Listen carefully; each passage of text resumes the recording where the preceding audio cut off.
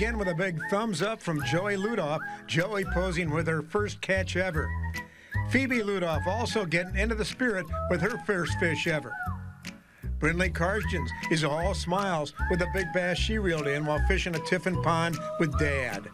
Aspen McIntosh celebrated her 4th birthday by catching her first fish ever, a real nice crappie, Aspen. Ariana Ebsen got into the bass while on a school trip to Lake Iowa.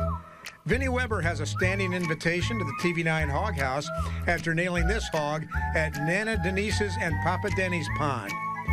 Talk about catching big uglies. Check out Thomas Wilcox and the catfish of his dreams. Nailed it at the res while fishing with Grandpa Jim Stickney. Tamsin Lang of Marion is batting 8th with the nice bass she hauled in while fishing with Papa Lang at Randy's pond.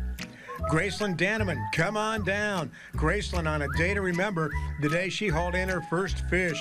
May there be many more. A Wisconsin family trip to Wisconsin involved some fishing, and T.J. Brown did not get skunked. Nor did Winston. Way to go, Buddy Rowe.